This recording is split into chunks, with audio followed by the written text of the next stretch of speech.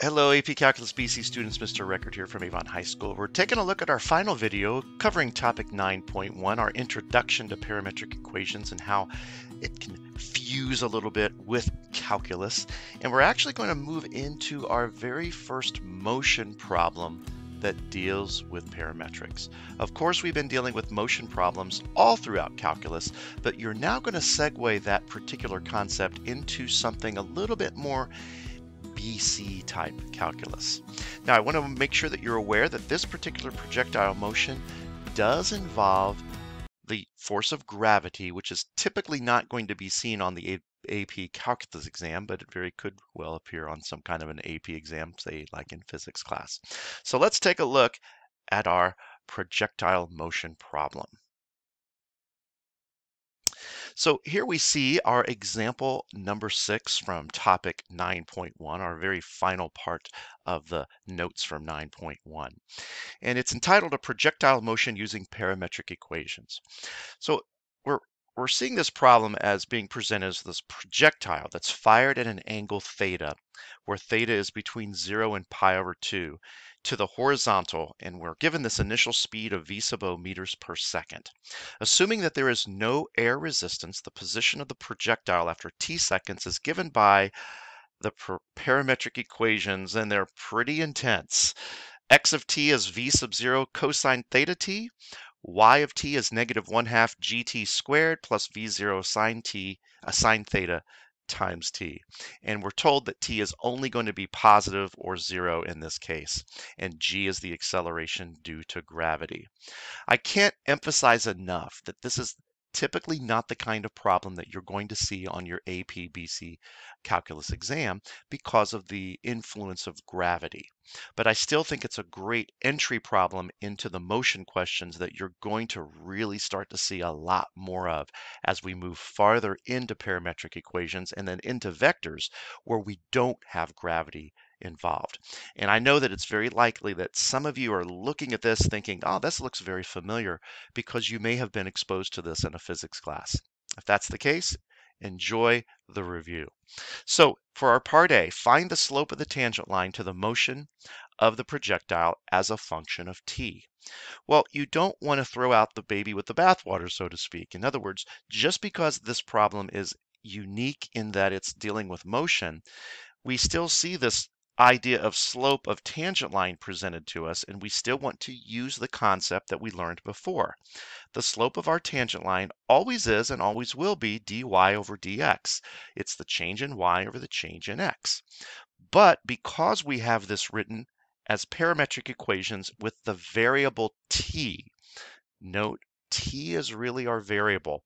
Theta is a constant that we can just plug in after the fact, because when we shoot this projectile, we're going to know what kind of angle, right? We know that angle is somewhere between 0 and 90 degrees, which is pretty much the way that a projectile is going to be shot, right? And so we would know that theta beforehand. So in this particular case, if we take the derivative of y with respect to t, we're going to get negative 1/2 2 times negative 1/2 g t to the first. So that 2 comes out in front, multiplies by the negative half, which pretty much wipes it out, and then you have negative g multiplied by t. And then we add to that, well, we notice that this v sub naught times sine theta, this is just really acting as a constant in front of our variable t. So when we take the derivative of that constant times t, we would just get that constant. And again, I know that it's very unusual for you to react to all these different letters serving as constants. If you take physics, that's pretty much par for the course. That's what you see all the time. But as a math background solely, we don't see these constant looking things or variable looking things, I should say, that truly are constants all that often. So there's our numerator. Divide that by the derivative of our x with respect to t, which is just going to be the coefficient of the t that we see in the x of t equation, v sub naught times cosine. And it's very easy to think, okay, well, what do I do from here? Well, you don't do a thing. This is the slope of the tangent line to the motion of the projectile as a function of t. We wanted this to be in terms of t, and it certainly is.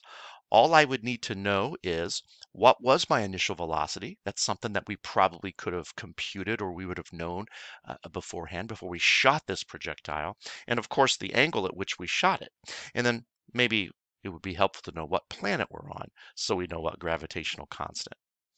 Now, as far as part B, this is going to kind of go back to some earlier days of calculus when we're asked to find when or at what time will this projectile reach its maximum height. So you have to remember, we reach our maximum height. Okay, well, that's going to be when a derivative is equal to 0. Remember that from maybe a year ago, right? Whenever we have a curve that looks like this and we have its maximum height, we know that we achieve that potentially when the derivative is equal to 0. And that's why we've always set derivatives equal to 0 to find these extrema. So we're going to do the exact same thing. We're going to set our derivative equal to 0. And in this case, that's going to occur whenever our numerator equals 0. Fractions can only be 0 when the numerator is 0. And so when we make that happen, we're going to then be able to solve this for t fairly easily by subtracting over our v sub naught sine theta, and then we'll divide over our negative g. Now the negatives are going to just cancel, and so essentially you just simply have the initial velocity times the sine of the angle at which you shot that projectile divided by your gravitational constant. And that's always going to be the time at which your projectile reaches its maximum height.